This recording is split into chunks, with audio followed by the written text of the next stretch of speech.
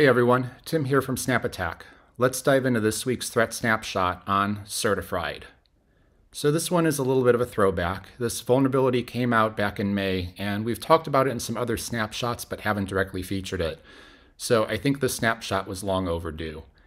To kind of quickly summarize what we're going to be looking at today, so Certified is an Active Directory privilege escalation, meaning as a domain user, I can escalate to domain admin and really take over an entire Windows domain. Like some of the other attacks that we've talked about, this one is going to leverage Active Directory certificate services, obviously as the name Certified implies, as well as Kerberos, which are both enabled by default in most Windows domains.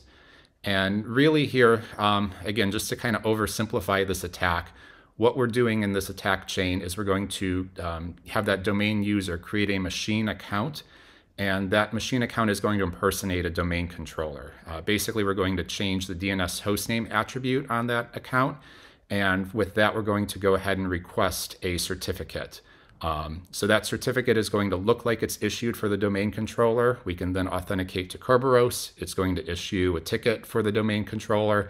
And from there, ta-da, we've got domain administrator. So let's dive in. Let's take a look what this looks like in our platform. You can see here, this is what we consider threat intelligence.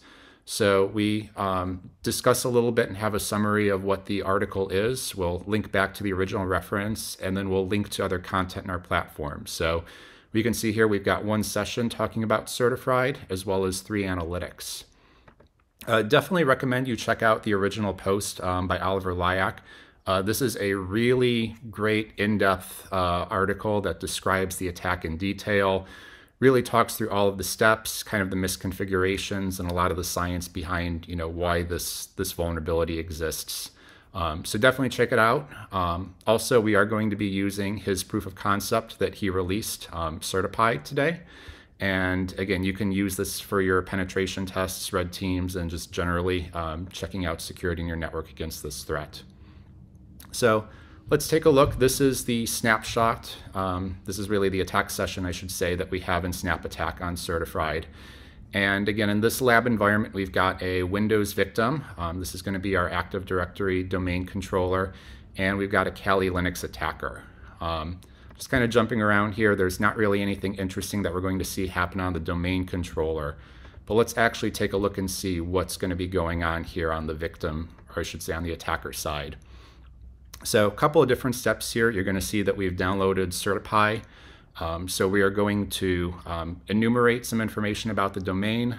This is going to get the certificate templates and all the information that it needs to actually launch this attack. Next step here, you're going to see we're going to actually create that machine account. And you can see here that we are trying to impersonate the domain controller DC1 at snapattack.labs. And then the next piece here is going to actually be requesting that certificate here for that domain controller. So you'll see that actually gets created and saved. We can then use that to, again, get a ticket granting ticket. This is part of that Kerberos authentication flow.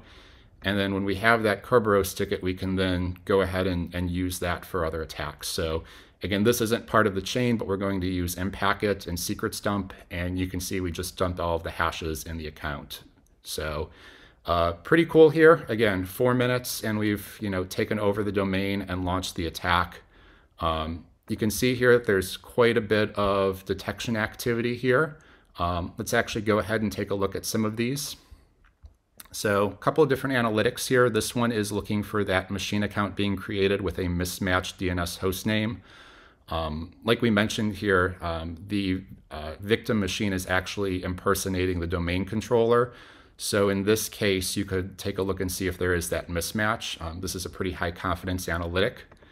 You can also look for the Kerberos ticket granting ticket being issued for a machine account, which again is likely going to be pretty rare here, as well as the service ticket request. All of these are valid. They were available for our enterprise customers back when this was, this vulnerability was disclosed, so we make sure that they're always protected from the latest threats. Would also like to point out here that Microsoft did issue a patch as part of the May 2022 security updates. So if you want to go ahead and update your systems, that would be a way to actually prevent this attack. But again, it's still good to have detections in place if certain domain controllers or other things didn't get updated. So again, want to just talk through a couple of features of SnapAttack real quick. So like I mentioned, enterprise subscribers have access to this content and a lot more in the platform. They can go ahead and they can create and test their own detections.